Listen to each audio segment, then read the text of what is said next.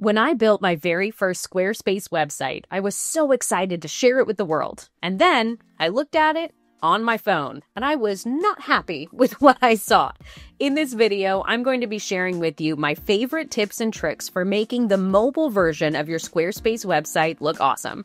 I'm Becca from Inside the Square, and underneath this video, you'll find a list of chapters in case you want to skip ahead to any important parts of this video. But I'll be sharing with you my favorite tips for making sure that Squarespace looks good on smaller screens. Let's get started. One of the first things you should know is how Squarespace is designed to create the version of your website that looks a little different on smaller screens. Squarespace is what's known as a responsive website builder. And what this means is the website builder will respond to the size of the screen being used to look at that website, and it'll make adjustments to the layout and the way content is displayed so it looks better. Here's one of my favorite examples. Squarespace decided that if you're using a screen that is about 950 pixels or smaller, that's not going to be big enough to show your main menu. That's when your mobile menu kicks in. Another example, when you have 2 columns of content on your Squarespace blog, as soon as you hit this breakpoint, Squarespace decides to stack those 2 columns because scrunching them down to be side by side would just be too difficult to use. So Squarespace is a responsive website builder. And while it does make automatic adjustments to the layout and the way your content is displayed, there are things that we can do to make sure our website looks good on smaller screens. Now, I will get into some custom code stuff in here because that is one of my favorite tricks for making sure my site looks awesome. But I do want to mention before we jump into that, Squarespace has some features that can help us. I'm going to share my screen with you to show you some of my favorites. Here we are inside Squarespace, and let's hop into edit mode so we can check out these options we have for changing the way our website looks on different screen sizes. One of my favorites that we'll cover first is hiding content blocks. Here in this page section, I've got an image, a shape block, a title, a paragraph, and then 2 different buttons, Contact Us and Click to Call.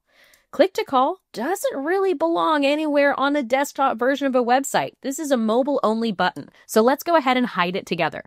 I'm going to click this icon to open up my Layers panel. Here you'll see I've got 2 different buttons. Now I want you to notice they both say button, but when I hover over them, we're going to see which button is highlighted here in the editor. Do you see that label on the left button? And now the label on the right button. This is the button we want to hide on desktop, so I'll click this icon and we won't see it anymore. Let's go ahead and take a look at the mobile version of our website. Here we go.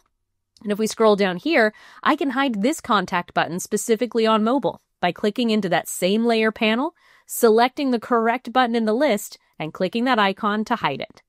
Now, I also don't think that we really need the shape block anymore, so I'll go ahead and hide that one as well. Let's move this click to call button to the side. We'll make it the same width as the page, and let's go ahead and pull this image up, creating a little bit of layering, and now we have a completely different layout for the mobile version of our website, but our desktop version was not affected at all. Pretty awesome, right? So one last time, click that Layers option to open the Layers panel, and here you can see which content blocks are being selected, and you can hide them specifically on mobile, or hop over to the desktop version, click the Layers panel, and hide it here. The next editing trick that's one of my favorites is in this page section down here. I'm going to select the Edit Section option to show you I've toggled off Fill Screen. When I toggle this on, there we go. I want you to notice the grid on the screen here. Do you see how this image on the top left can't actually go all the way to the top of the page section? Same thing with this image on the bottom. If we look at that grid, we can't actually pull it all the way down to the edge. When I'm here in edit mode, I can select Edit Section and toggle off Fill Screen. That allows me to pull the content all the way to the edge of the section. I've also done that with these images on the left and on the right. Notice how they go all the way up against the border of the page? Let's select Save and Exit, and I want you to watch where these images go when I increase the screen size. Do you see how they all stay on the edge of the screen? When you connect a content block to the top, right, bottom, or left of the page section, it's going to stay there. And this text in the middle, that's going to stay right in the middle. That content alignment will change once you hit the mobile view, so make sure you hop into edit mode and adjust the content blocks here in the mobile version of your website so that the text is still legible and we don't have too many content blocks running into each other. We can also change the size of these objects here if we want them to be larger or smaller, but again, keeping them aligned to the edge will help them stay at the edge no matter what screen size we're working with. And if we keep this content block right here in the middle, it's going to stay right there in the middle. Last but not least, I want to talk about vertical alignment. Do you see how this accordion block takes up all of this space, but the content is all the way down here at the bottom and we can barely even read it? Yes, we can reduce the size of the accordion block like this, but we still have a big space right at the very top. Let's change the vertical alignment. Here I can say align it center or all the way to the top of that content block. So this way, we can actually see the content on top of that background image. If we take a look at the desktop version, this accordion is still set to have the vertical alignment at the bottom. All we adjusted was the vertical alignment here in the mobile version of our Squarespace website. Now, when it comes to making changes using custom code, I want to issue a really important warning here, okay? When we're using custom code to change the way content is displayed, we're overwriting what Squarespace is designed to do. So I only recommend doing this if you're really unhappy with the way the layout looks on smaller screens. If you can make it work by adjusting content in a fluid engine section, then definitely take that route instead. But if you have to make some adjustments to a section like a collection item or a list section, that's something we need to do with custom code, and that's exactly what I'm going to be sharing with you here next in this tutorial. Now let me share my screen again so we can get into some custom code creations. Here we are back inside Squarespace, and on this page I've got a page section with the list of people that I can scroll through. Then if we look at the section underneath that, I have a section with all of the people displayed on the page. Let's say I want this option to scroll through horizontally only on the desktop version of my website. On the mobile version, what I'd rather see is this second page section so I can vertically scroll through all of the content. We're going to use custom CSS to tell the computer browser which section to display on which device. Now I'm going to go ahead and go back to desktop view and I'll hop into edit mode because the first thing we need to do is name our sections. Selecting Edit Section, I can add an anchor link or a name to this particular section. Let's go ahead and just call it Desktop because this is the one we want on the desktop. Now if we scroll down here, we'll find the same option for this section. There we go. We'll name this one Mobile because this is the section that we want to have on mobile devices.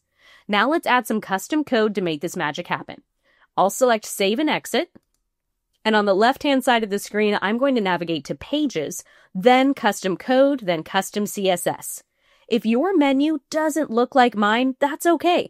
Just press the / key on your keyboard and search for CSS so you can navigate there directly. Now, the first thing I have to do is tell the computer browser what screen size I want to edit here. So I'm going to say @media screen and I'll open up a parentheses and I'll say max width 640px. Then I'll open up a curly bracket. Let me zoom in on this code so you can see it. What I'm telling the computer is that anything between these curly brackets should only be showing up when the screen is 640 pixels in width or smaller. And here I'm going to say desktop display none. Now let's select save and let's take a look at the mobile version of our site. And here you can see we no longer have the desktop section visible. We're just seeing the mobile version, but we're still seeing both on desktop view. So let's hide this mobile version on larger screens. We're going to have another code that is very similar. This one's going to say @media screen and we'll say min width. And here let's go for 641px and open up a curly bracket. Now we can say mobile display none. And instantly, Squarespace is going to remove the mobile section from screens that are larger than 641 pixels in width. We'll go ahead and save this code, take a look at mobile, it's perfect, take a look at desktop, we're seeing the desktop section, we are good to go. One last time, these labels themselves, we created those. We hopped into edit mode, selected Edit Section, and named this section Desktop, and we named the one underneath it Mobile. And I want you to notice, I can't edit the mobile section on desktop anymore. It's completely hidden. I have to go to Mobile View if I want to make changes here. Just remember that's where we named it, and if a section disappears from one size or another, make sure you click on the correct view here in the editor to make changes to that content. The last piece of advice that I want to give you about making sure your Squarespace website looks good on smaller screens is that Squarespace is changing all the time. They are constantly making updates to the platform and the program and the way that it works so that our websites look amazing on different devices. The team at Squarespace is hard at work with updates, and they release them frequently. So if there has been a new update to editing the mobile version of Squarespace, I'll be sure to share it below. But also, keep an eye on what Squarespace is doing. Here are a couple links you can check out to learn about the latest in Squarespace. Inside the Squarespace forum at forum.squarespace.com, they have a section called What's New at Squarespace. Here you can find monthly updates about Squarespace where they talk about the program and the platform and all kinds of cool stuff and changes that are happening there. I also recommend checking out pros.squarespace.com. This is the Squarespace Circle blog.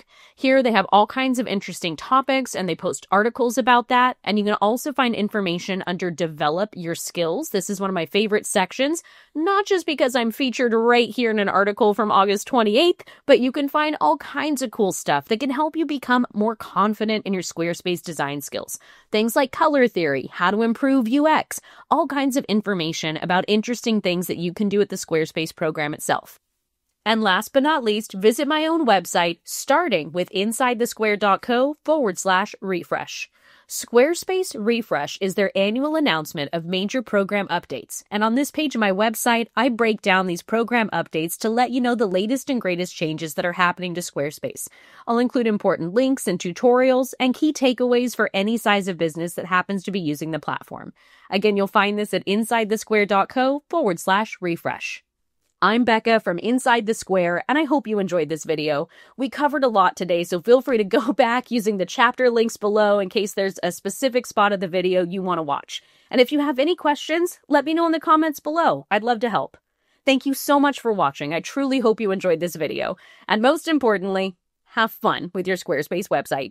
Bye for now. To learn more about creative ways that you can make Squarespace uniquely yours, visit insidethesquare.co.